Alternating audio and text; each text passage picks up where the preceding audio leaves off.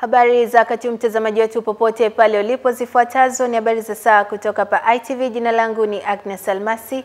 Karibu.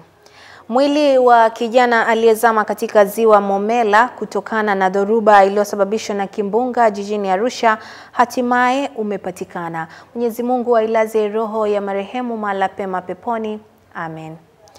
Waziri Mkuu Mheshimiwa Kassim Majaliwa amezungumza na mkandarasi wa maji Kitinku Lusilile iliyopo wilayani Manyoni mkoani Singida kwenye ziara ya kikazi ya siku 4 mkoani humo.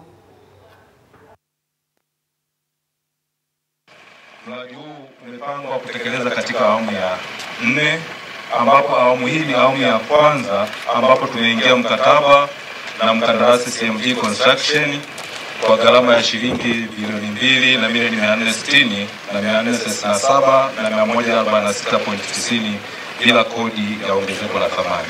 Lakini pia ameshazuia tayari kwa fence ili kuzuia watu wasiokuwa nia njema kwenda kuharibu kitabu chetu. Lakini nimeshajenga line kuja hapa na hii tanki linaendelea vizuri na ujenzi wote mko 73%. Kwa hiyo kazi hii isimamiwe. Tumeleta fedha ya kujenga, mainjinia ambao wamepewa dhamana kusimamia mradi.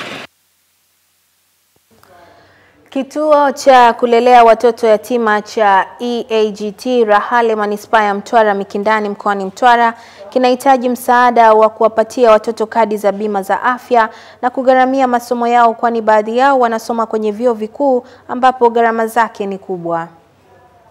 Inatupa wakati mgumu sana mtoto kumhudumia, unakuta ni gharama kubwa kumhudumia mtoto mmoja, na sisi hapa na watoto 40. Na mbali ya hao tu, lakini kuna watoto wengine hapa ambao sio kwamba wamepata maambukizi, ni wa kawaida tu, lakini na wao wanaumwa.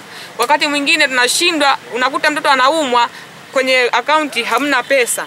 Kwa hiyo inakuwa changamoto kubwa sana. Kama kutatokea na mtu akaguswa akasema jamani, nataka kuwahudumia watoto hawa niwapatie hata bima ya afya, itakuwa mzuri sana, kwa sababu kwetu hiyo pia imekuwa changamoto. Hii wiki ya sustainability ambayo inafanyika Dangote imekuwa ikifanyika kwenye sehemu zingine zote. Kwa mwaka huu Tanzania ndio mara ya kwanza. Lakini sisi tulikuwa tunashughulika na vijiji ambavyo vinazunguka kiwanda. Kwa mfano zile ajira ambazo hazihitaji ujuzi, kipaumbele cha kwanza tunawapa wale watoto kutoka kwenye vile vijiji 13.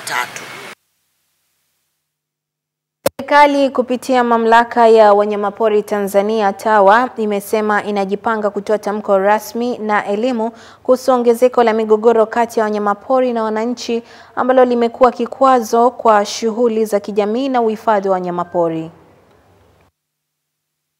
Nafikiri mnaelewa kwamba mahindi sio chakula cha kuzaliwa cha tembo. Sasa kama ana uwezo wa kwenda kubomoa nyumba kutafuta mahindi, maana yake ni kule kuonja yale mahindi katika mashamba ambayo yako pembezoni na hifadhi, ameyageuza imekuwa sehemu ya chakula chake. Tatizo la wanyama waharibifu sio la Tanzania. Kule Botswana tatizo hili ni kubwa sana. Kenya wenzetu wana tatizo hili kwa muda mrefu, na Tanzania kwa upande fulani tulikuwa na maeneo yetu ambayo ni makubwa yaliyohifadhiwa na wanyama waliweza kutembea kule ndani bila kuleta madhara. Lakini baada ya kuongeza kilimo moja kwa moja mpaka pua na mdomo na maeneo haya hifadhi, kwa kweli tatizo hili limelipuka ghafla. Shida kubwa sana kwa sasa ni mgongano baina ya binadamu na tembo, ambao pia serikali imeanza kuangazia, na tutakuwa na vikao kuangalia namna tunaweza punguza hii. Wakati tembo wameanza kuongezeka kidogo, wameanza kwenda eneo ya watu, na watu pia wameongezeka na wanaingia sehemu ya tembo. So hiyo imechangia kama tatizo kubwa sana. Kama mnavyofahamu, hapo nyuma tulikuwa na tatizo la ujangili ambao wanyama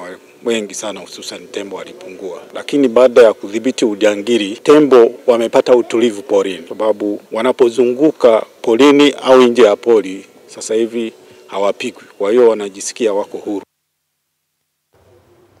Mwisho wa habari za saa kwa sasa. Kipindi maalum kutoka TANESCO kinaendelea.